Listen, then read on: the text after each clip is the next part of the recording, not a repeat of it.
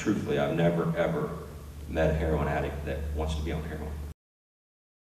Staff Lieutenant Matt Treglia of the Allen County Sheriff's Office speaks during a question and answer forum at the recent Giving Hope faith-based opiate forum at the Shawnee Alliance Church.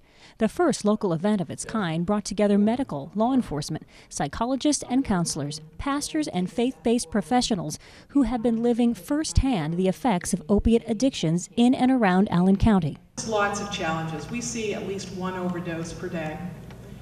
Sometimes multiple overdoses per day. The problems with heroin and other opiates are no secret to most people in this region. Family members, friends, the neighbor's grandson. Just a few examples of the too many individuals being affected by these addictions. Allen County Coroner Gary Beasley says in 2015 there were 18 recorded deaths by overdose in Allen County. With 1 month left in 2016, already 36 overdose deaths had been recorded. So what is the solution?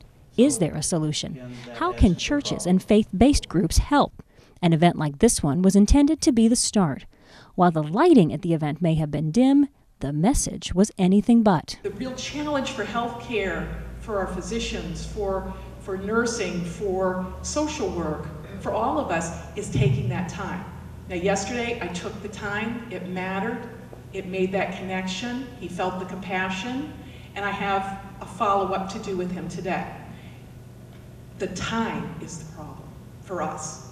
The sometimes not being jaded.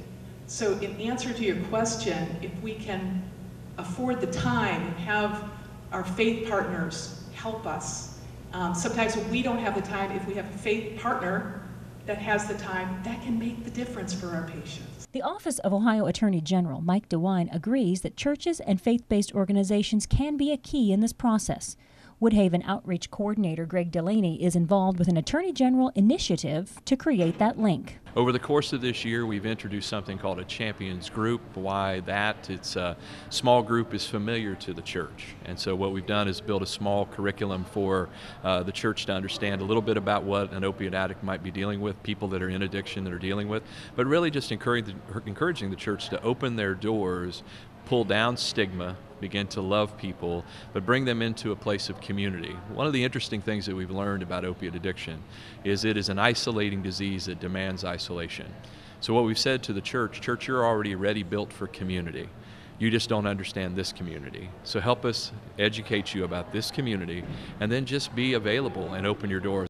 Is there a quick solution? No. Is there a sure-proof solution? Maybe. But with God, all things are possible. The afternoon portion of this one-day event included a time of prayer. Delaney told the attendees that keeping God a central part of these discussions and potential solutions is truly the key.